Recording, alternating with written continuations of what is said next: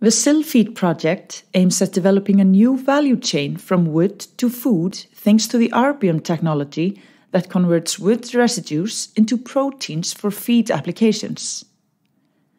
During 4 years, the consortium of partners led by RPM focused on 3 main activities: the demonstration of the scale-up of RPM process to ensure technical validation of her process, the validation of performance of SYLPRO, RPM's protein-rich ingredient in aquaculture, and the comparison of the environmental performance of SYLPRO against other protein sources to confirm its sustainability value. Today, we're proud to share our key achievements with you. Within the SYLFEED project, and with the support of SYLFEED Consortium, RPM successfully scaled up its technology and is now ready for industrial deployment. Throughout the project, RPM has optimized the wood-to-food process at lab scale with rice processum, pilot and pre-industrial scale with BPF and BBEU. More than 50 runs ranging from a few liters up to 10 cubic meter scale were performed by RPM and its partners to produce RPM's protein-rich ingredient, SYLPRO. One by one, technologies and equipment's design have been validated for all the unit operations to produce SYLPRO at large scale. Rice processum offered its screening platform to optimize fermentation conditions, while BPF and BBEU assisted RPM to cross the valley of death of the demonstration scale.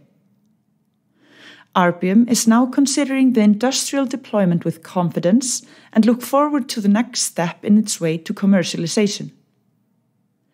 More than 10 tons of protein ingredient have been produced, enabling the demonstration of this production from a technical standpoint and dissemination of samples for further testing by feed manufacturers. As a final part of the SYLFEED project, a successful large-scale Atlantic salmon feeding study evaluating SYLPRO as a raw material in salmon grow-out diet has been completed with promising results. The 16-week trial was conducted by Matís, Icelandic Food and Biotech R&D, as part of the SYLFEED Consortium. SYLPRO was included in salmon diets at levels of 10% and 20%, replacing a plant protein mix comprised of soy protein concentrate and wheat gluten while maintaining fish meal at constant levels. Results showed the replacement of the plant protein mix by SYLPRO had no statistical difference in performance compared to conventional protein ingredients in terms of fish growth rates of the Atlantic salmon at up to a 20% inclusion level in the diets. These results complement the smaller-scale trials performed 2 years ago on salmon fingerlings, where similar results were obtained. Additional data will be available at the end of the project as we continue to analyze fish welfare from the trial, including gut microbiome and immune factors. SYLPRO shows good environmental performance compared to other viable protein sources to be used in fish feed.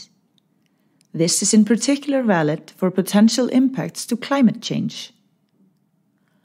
Other environmental impact categories, for instance connected to water and land use, are more difficult to compare as they are to a less degree reported and methods are under development. Environmental performance has been studied with the aid of life cycle assessment, LCA, where the work in SYLFEED has used methods proposed for new product-oriented environmental legislation in Europe.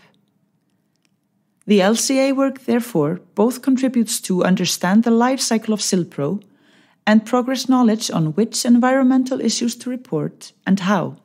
SYLFEED has validated process performance, product performance in aquafeed, and environmental performance of the wood-to-food alternative. SYLFEED contributes to the reduction of the European protein gap by offering a nutritional and sustainable alternative to expand the food production potential and increasing food security in Europe.